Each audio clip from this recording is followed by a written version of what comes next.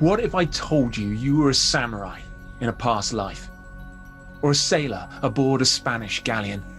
Or even a Cheyenne on the Great Plains of North America?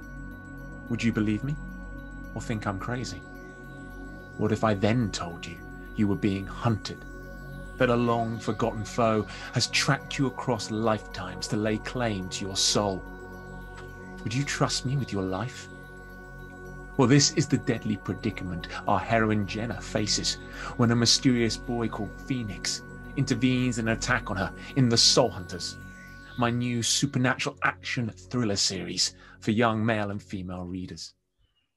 Now, the idea for The Soul Hunters actually originated with my nan when she told me a story about her visit to an old stately home when she was a child. She'd never been to this stately home before, but she recognized the place. She knew her way around it without ever having visited there before. She even knew there was a water closet hidden behind one of the walls in the room. And the lady there said, well, that's impossible. There's no water closet there. When the curator said it had been blocked off over 100 years ago. Now, my nan was a sensible, very logical-minded sort of person, and the experience really threw her. It seems that she'd been there before, but not in that life. Now, I'm guessing some of us wish we could be in another life at this moment. With lockdown, schools and bookshops are closed.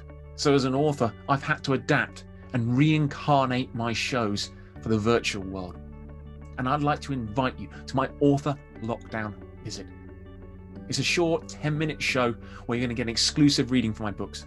And there's a competition to win signed copies of all my books and a full virtual visit for your school. So please share this resource and go to the homepage of thesoulprophecy.co.uk. Now, if I was to sum up this book, I'd say think Terminator meets Highlander meets Lara Croft. Just remember, death is only the beginning.